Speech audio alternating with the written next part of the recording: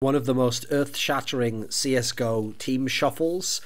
We've had 3 players leave FNATIC, all 3 former major champions, and we had 2 players join from GODSENT, and then a 3rd player joined FNATIC who'd been a stand-in. So what happened was Crims, JW, Flusher, 3 members who were part of the lineup which won 2 majors in 2015, Katowice 2015, Cologne 2015. There were 3 members of the core along with Olaf.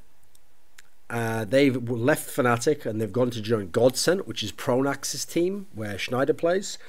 Obviously, JW and Flusher have history with Schneider because Pronax and Schneider were where they won the first major. The first major in CSGO history with FNATIC though as well. And Pauf was removed from GODSENT to make room for these 3 players. And Lecro and Twist have left GODSENT to join FNATIC, taking up 2 of the spots, the 3 spots vacated by those players. And Wenton joins FNATIC as well. Wenton obviously had been the stand-in for the ESL Pro League Season 3 offline finals, but then was removed. And he was actually the second stand-in after they used Pleasant initially online.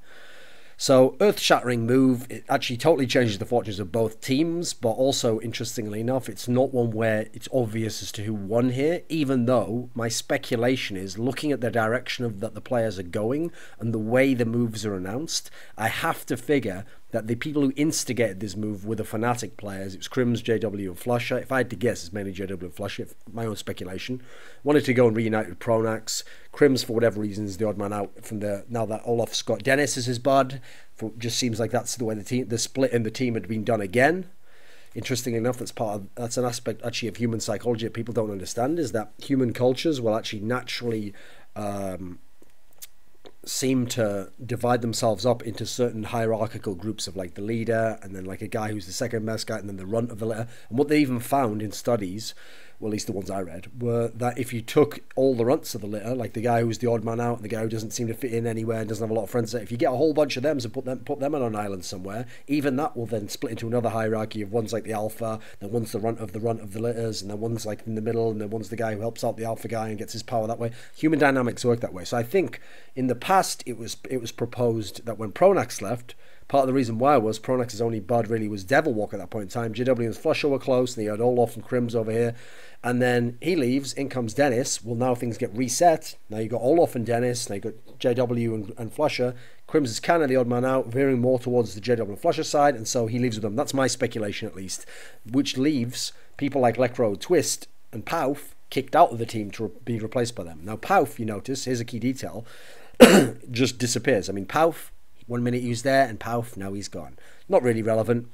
Lecro and Twist, I imagine, were just talent left over, and because they were removed from GODSENT, the FNATIC players decided we'll get these guys. Obviously, Twist has a history with Dennis and all of my stuff from LGB. So, let's analyse the teams themselves, what they lost, what they gained, and then the implications. So, FNATIC.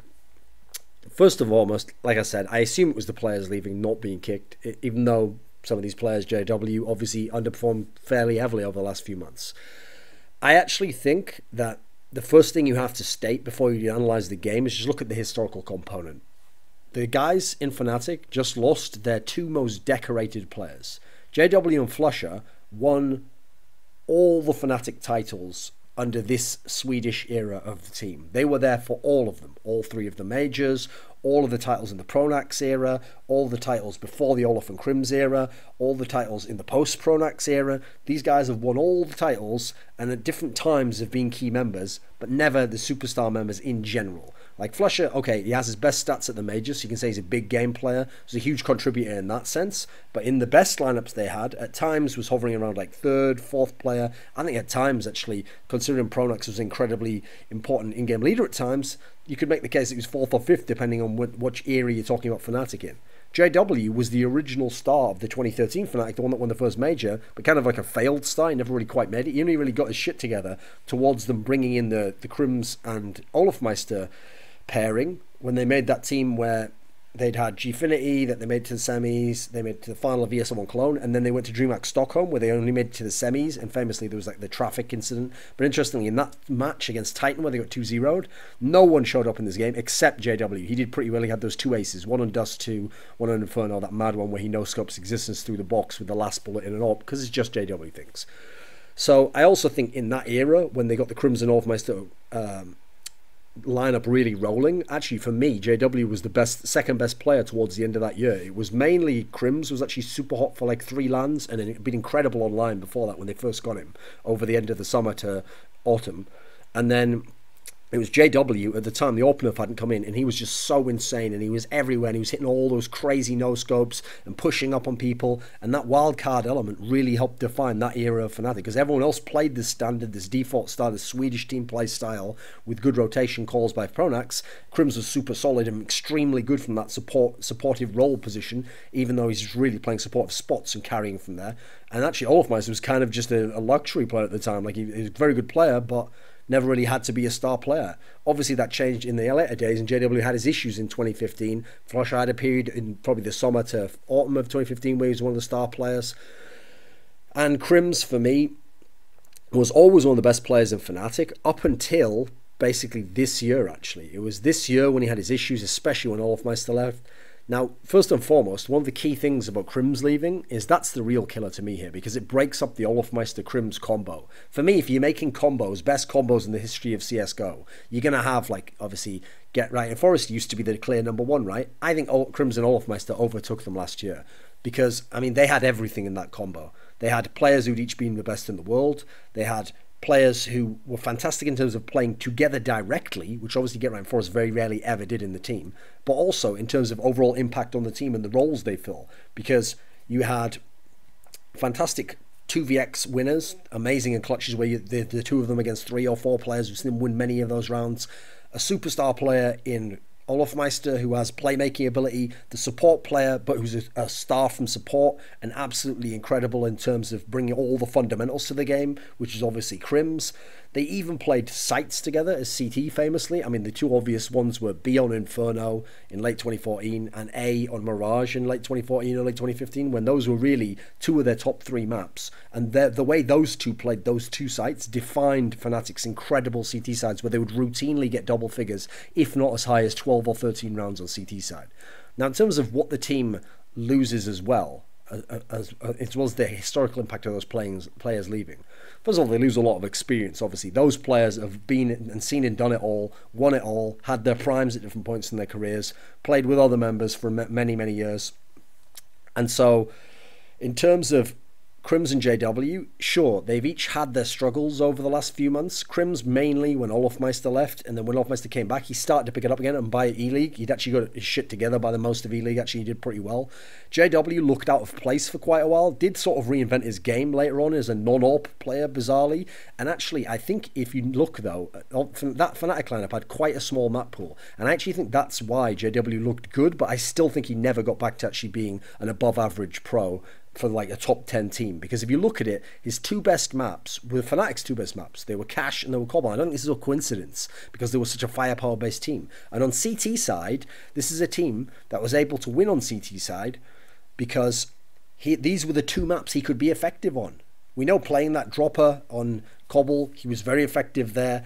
Playing in A site and pushing into the main on Cash, really good spot for him. He could fuck around the doors. These 2 spots, he looked like the JW of old on CT side. Other maps, he really didn't, and he wasn't effective. And I think that's part of why FNATIC struggled to have that impact on other maps. And I think it's quite key, actually, that FNATIC's CT side is what got bashed in by the guys from Virtus Pro. So they couldn't actually maintain that in terms of skill against Virtus Pro, which is interestingly enough.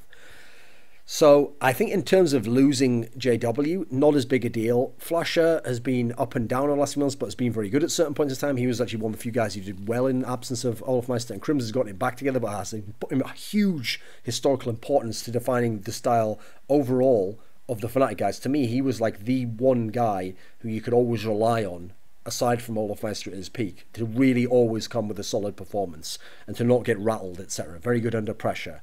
Interestingly enough, at the end of the era, this shows how far JW was from being an AWPer. They'd even started using Crims as the primary AWPer at the end of that E-League run. So they lost out on experience, obviously, but what did they gain from this move? Right, first of all, let's start with Wenton.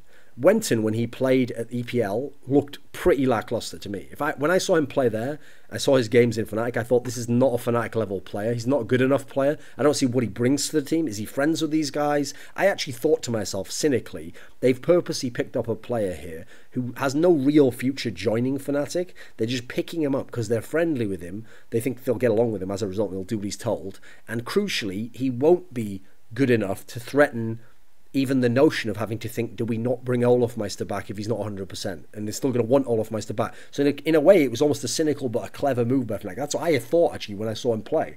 But somehow he's ended up in this lineup as an official player. Now, is that because they need to announce some players now to be able to play in leagues, etc.? Is that because, by Wenton coming back, does that make a 3 out of 5 rule because he played at the offline finals, which allows them FNATIC to keep the EPL spot? I think there's all sorts of fuckery afoot here. That's my speculation because I don't think Wenton's going to play. And I think... put your tinfoil hats on, boys, except it's not really a tinfoil conspiracy. I just think it's a reasonable speculation to suggest that in the next 3 months or so, another player will join FNATIC, a better player than Wenton, and he'll just be like a sub player or something, so they can retain the spot by some fuckery, some rules lawyering. And a better player will join, and you'll see more firepower on FNATIC from that player. That's my prediction. That's what I think will happen. Because I surely can't think that Wenton joining the team is the final solution here. You're allowed to say that. Just because one guy used it in a fucked up way doesn't mean I can't say final solution. It's the final solution, not. So, Twist joining, here's the thing with Twist. He is good, and I think he has the potential to be very good, because I've seen him do it throughout history, and I've seen him do it on key occasions. The problem I have with Twist is that when he had that return to form at Dream of Malmö, where he was absolutely, I mean, I thought about making him my MVP of the tournament. I really did. I thought he was that good. Overall, I gave it to Seized, because he also had an insane tournament, and even though he lost in the final, but it was a close affair. I think if GODSENT had made the final, having those extra few maps to really cement it, I think I would have given Twist the MVP, even if they'd lost, because I thought he was that good. He was absolutely insane there. AWPing, rifling, he had it all going for him. But he hasn't maintained that form or really even come close to it since Malmö for me. So that's kind of underwhelming, but it shows the level of firepower the guy has. And I think he's a very skilled player and crucially a very versatile player in terms of the weapons he can use at least.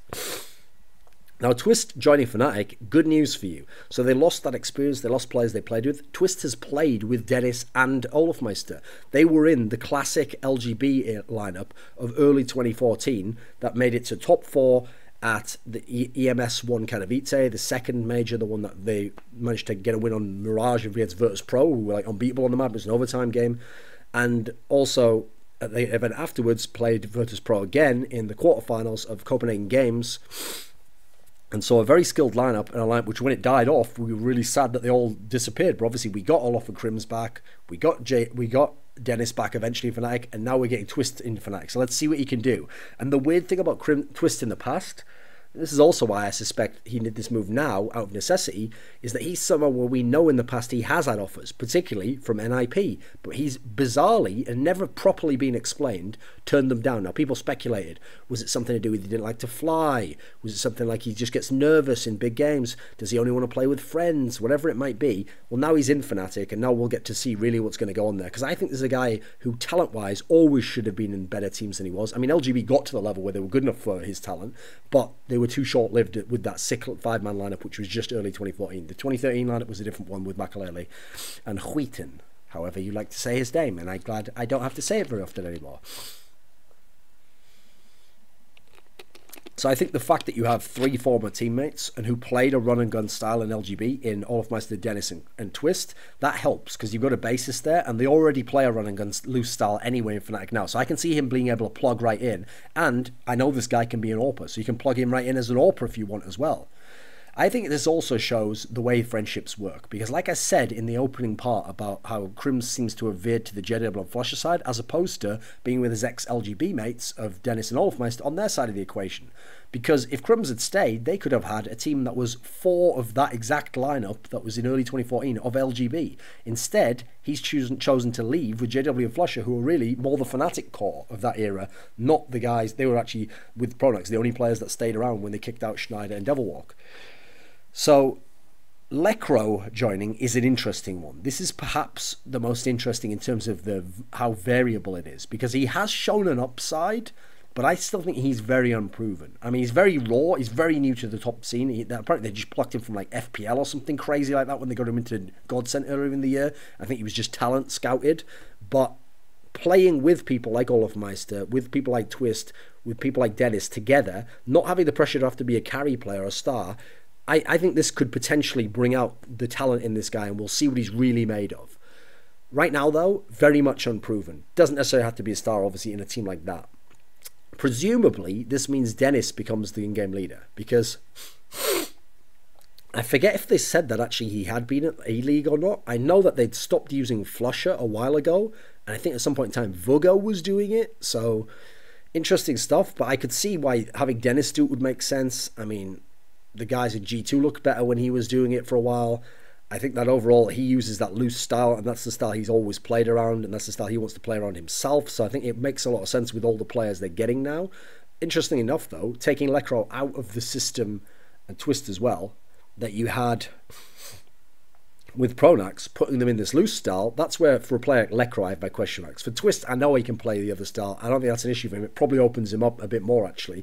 If it's someone like Lekro, I want to see what happens when he doesn't have this world-class in-game leader holding him by the hand or telling him what to do or setting him up to make plays.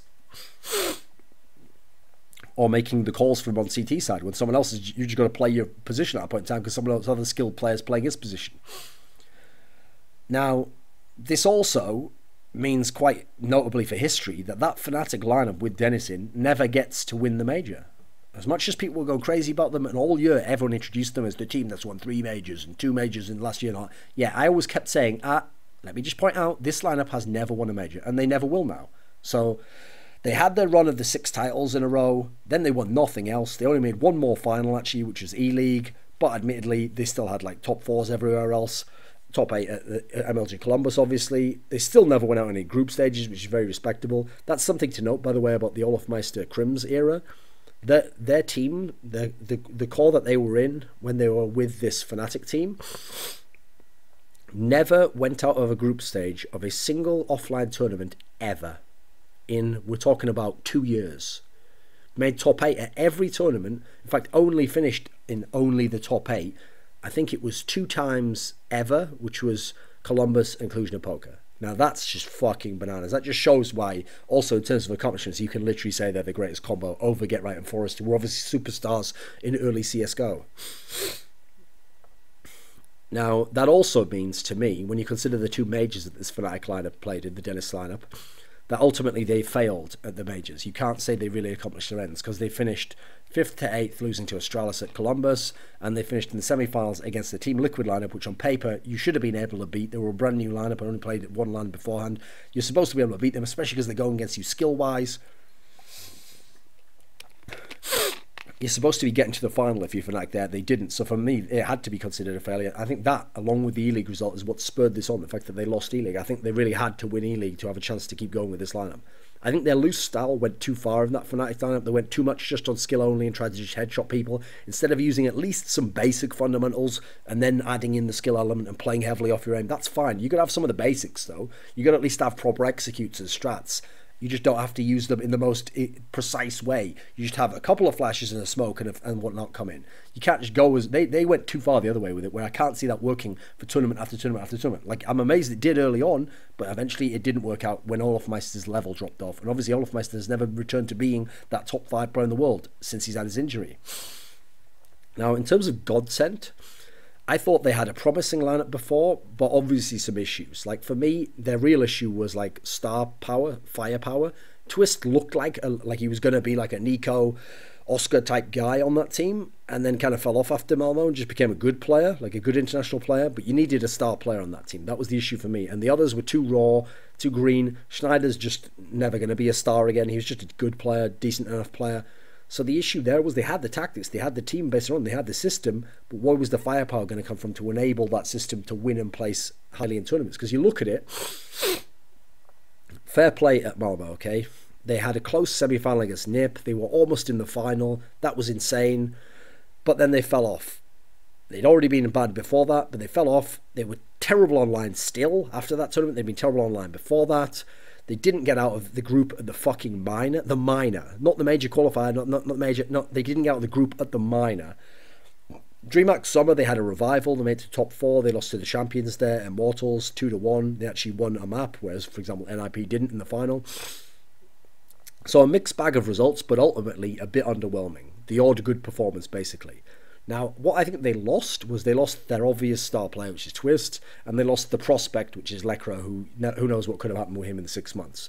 Removing Pauf, I don't think he was ever going to make it as a top player, quite frankly. I never really understood why Anders like bigged him up that one time at DreamHack London. I think he just did that thing where he picks like 50 players and waits for like 3 of them to become good and then claim he knew they would always be good.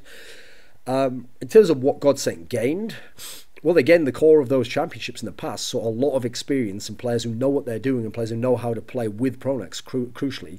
Problem is they gained the end of the championship core that wasn't really the star end. Like for me, Crims has been a star for a decent amount of time, but then you look at the last like 9 months or so, and he's been on the back end of that star thing. Like, he hasn't really been a star in that sense. It's been an all around effort, and they had such a skilled team. He wasn't really a star within that unit, the Dennis lineup. So I actually think that at the moment, the sad thing is GODSENT got all this experience. So they've got rid of like having to the newbies, but now their problem they have is they actually lack for star talent still. So I don't think they fixed that. Crims could be a star, still has to prove that he can do it. And now again, he's gonna have to do it without Olof, which is what he didn't do in the last FNATIC lineup when Olof was out the lineup. Flusher, for me, has to now become some sort of star player. Like, people have bigged him up so much, said about his major results and how great he was and all the great tournaments he had. Certainly, he has been a very impressive player for a guy who played on a team with other stars, but now he really has to do it a lot himself.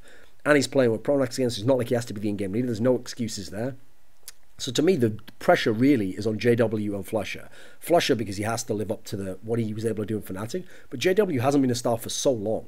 And now you're looking at this team, they need a star player. And actually, if I'm Pronax, I say, you know what, JW, you're back on the AWP, mate. You're our primary AWPer, you're going to play in these spots here, and it's time to go to work. You can't have this bullshit where you're just buying shotguns all the time and you're just messing around with like custom weapons and you're just sitting back while guys like Olofmeister, Dennis, Crims, Flash win the game for us. You have to actually be able to do something now because we lack firepower, and that's something historically you were able to do in those past teams with Pronax.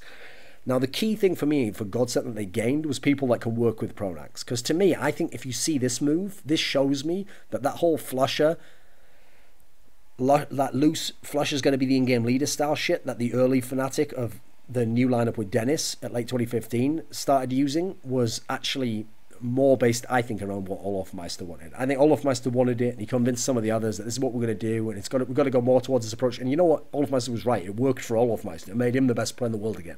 But I think ultimately it wasn't that great, and I think actually you've seen now that guys like Flusher work better within a Pronax system, and even JW does, because he has his place within that for what to do. So I think that you've seen that they want to go back to the Pronax system, and I think that's a good thing, and it helps Pronax, obviously. Interestingly enough, they now have 4 of the 5 members who won the first major with FNATIC. I have to say, I think that's one of the big flukes of history, them winning that major, so that's not such a great thing in itself. Also, there's the whole Schneider thing, which we can't go into because not a lot of details are known. There's only rumours. I'm just going to spread rumours. But there's some sort of rumour that maybe there's issues with him being able to go to the USA or something that held GODSENT back in the past. Did you see GODSENT at any events in the USA? When's the last time you saw Schneider go to an event in the USA? I can't say more than that. That's the only part that I feel comfortable saying. Don't know the rest. Wouldn't claim to have the facts. But it certainly seemed to be some sort of elephant in the room. And I want to know, is that still an issue now? If it isn't, okay, fine. Because what if the next major's in America and they have the spot and then he can't go? That's a big issue. You'd assume if they go there, they must have things figured out. Maybe it'll all be resolved by then. Maybe there's nothing to worry about. But that does bother me because it's in the back of my mind. That's never really been addressed. Now, apparently the players are going to be the co-founders of this org, which is kind of weird because it means, like, how does that work? Like, wasn't it already an org before? Was it just a temporary name for a team still? How was it working exactly? I mean, to be fair, they only attended events like, it was the minor at DreamHack Tours, but then which was just in France, and then aside from that, there were just events in Sweden. So how did that all work? I still don't really understand that, but whatever. They make them the co-founders of the org. It's going to be a player-on org. Maybe, is this the same as Astralis? Is there a big amount of people who've actually bankrolled the whole thing and they have small percentage shares, something that Astralis hasn't really publicly revealed? They just told you to go and look it up yourself, which is suspicious in itself, but whatever. Good for them. People like JW, people like Flusher need to secure their futures at this point in time. Don't think they're ever going to be at their super peaks again, probably. So it's good for them to start building some kind of a brand that they can be involved with beyond just being players one day. The interesting part of this is when you ask yourself, who got the best of it? Now, what's funny is, initially, I think GODSENT, as in, GODSENT have got the best basic blueprint where they've got this pre-packaged lineup that can work with Pronax. I mean, every player in the team now has played with Pronax, because obviously Crim's played with him in the last FNATIC, and all the rest of them played with him in the original FNATIC lineup. So that seems pre-packaged to work with the Pronax system and to be a good team. Like, that looks like it should immediately be a 5th to 8th level team in the world. But I actually feel like in the longer run, I actually think FNATIC has gotten the better end of it, which is weird because, like I said, I don't think FNATIC initiated a lot of this. But by that, what I mean is, I still don't like the loose style of play. Like, I don't think that can make FNATIC the best team in the world. But I will say, when you look at their lineup now, so they've got Olafmeister. Obviously, we know he can be an incredible player. They've got Twist, who can be a pretty strong player. And when Dennis is in the lineup, who's been peaking recently in FNATIC, now Twist maybe only has to be your 3rd best player. As a 3rd best player, this motherfucker can get it done. Then you've got Lekros, a huge X factor. Who knows what can happen with him in the future. Wenton, I'll admit, I don't see much from, but I think he's going to be replaced. I think he's a placeholder. So I actually look at the FNATIC lineup, and I think they've lost a tiny bit of firepower. But even then, is it that much? I mean, they might have gained if Twist can play well. So I actually think the firepower still lands on FNATIC's side. GODSENT still lacks for some firepower on their side. So I actually think ultimately the way this move can be rationalized is, I think for right now, both teams just got closer together in level. Because a little bit of firepower maybe went for FNATIC, but they still got the firepower. Some experience went to GODSENT, but they didn't really get that much more than firepower right now. I think what happened is GODSENT went tiny bit up. FNATIC went down to GODSENT's level. And so now, to me, FNATIC's further from the top, GODSENT's slightly higher up, and I'd put them both around, like, for the next 3 to 4 months, I'd expect them both to be, like, 4th to 8th in the world. I think that's a reasonable expectation right now. It doesn't seem like either should go on and become superstar teams. And as a result, yeah, it's weird, because it's one of those moves where no one's really solved any of their issues. In fact, in terms of this move, in terms of the fact that no clear winner right now, I think this is a lower level version of that first French shuffle, where when it first happened, I even actually said, there's some sort of podcast somewhere where I implied that, like, maybe LDLC, because they had superstar players, can get it together in the future and be super good. But I actually think initially the team on paper that worked in terms of role balance was the title lineup, the Kaylee, Kenny S working with the Existence team. I thought that was the one that on paper made more sense initially, and obviously it did. It won DreamHack Stockholm, but in the end, LDLC went on to be better. I think it could be like that in this scenario, except I don't see people winning events in the next few months. Obviously, you can never really know, because teams are more than the sum of their parts, right? But certainly interesting in that particular kind of a sense when you think of it that way. Now, the major implications of this going forwards is that... I'll say one other thing as well. Now that this move's happened, I don't think either team's really like won out big, and I think it's actually brought GODSENT up a bit, but it's brought the FNATIC guys down. I think the real people who should be cheering this move are Na'Vi, who never could beat FNATIC, Virtus Pro, who lost a lot of times to FNATIC lineups, SK guys who never had to face FNATIC again. Admittedly, they were better than FNATIC, that's why they never had to face them, but never had to face them and beat them. I've got to go with Virtus. Well, I already did Virtus Pro. Who else shall I say? Yeah, fuck it. Those will do right now. So I think those are the teams that should be cheering. They're the teams that won today with this move, in my opinion. Now, the major implications for this, as in literally the major implications, is first of all, and this is crazy, because the spot in majors is retained by the players, that means 3 of the 5 players from FNATIC's semi-final run are in GODSENT, so GODSENT automatically becomes a Legends team and is qualified for the next major, which apparently is in January of 2017.